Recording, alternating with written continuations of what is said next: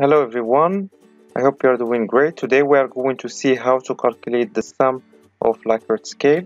So I have in this questionnaire 3 items in a 5-point Likert scale. So we are going to calculate the sum by going to this button of transform and then compute a variable.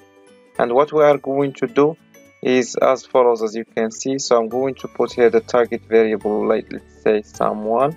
This is number 1, and I'm going to keep adding, so I'm just going to reset this for you. So I'm going to put sum, for example 1, and then I'm going to keep adding items like this and click plus after each item. Alright,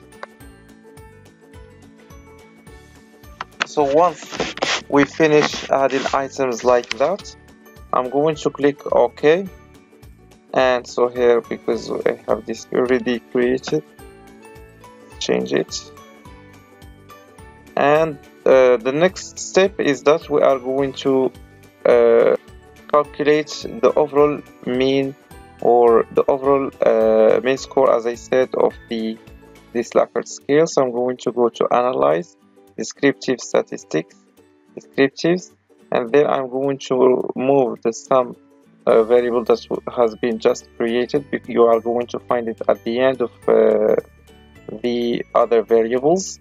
So let's move it like this and click OK, and it's going to give you the sum, or the mean score of the scale.